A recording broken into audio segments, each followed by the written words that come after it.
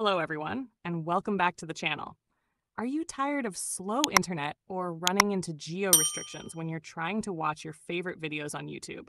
Today, I'm going to show you a simple and effective solution, setting up the smart UDP VPN. Let's get started. The first step is to open any web browser on your phone. From there, you need to visit the UDP custom website. Once the page loads, you'll see a menu icon, usually 3 horizontal lines, in the corner.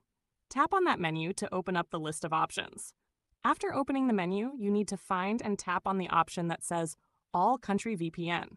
This will take you to a page dedicated to various VPN services. On this page, you'll need to search for Smart VPN. Once you find it, tap the download link or button. This will redirect you to the Google Play Store, where you can officially download the app. Once you're on the Play Store, simply tap the Install button to download and install the Smart UDP Pro app. The app is light and installs very quickly. After the installation is complete, go ahead and tap Open to launch the application for the first time. When you open the app, you will be prompted with a connection request pop-up. This is a standard security measure for VPN apps, asking for your permission to create a VPN connection. You must tap OK to proceed. This allows the app to manage your internet traffic securely. Now that you've granted permission, you'll be on the app's main screen. First, you need to select a server. Tap on the button that says, Please choose your server. A list of servers will appear. For our purposes, we're looking for a UDP server.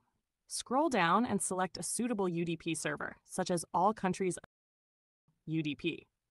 With your server selected, you'll be back on the main screen. You'll see a large red power button that says Disconnected. Simply tap this button to connect. The button will turn green, a timer will start, and the status will change to Connected.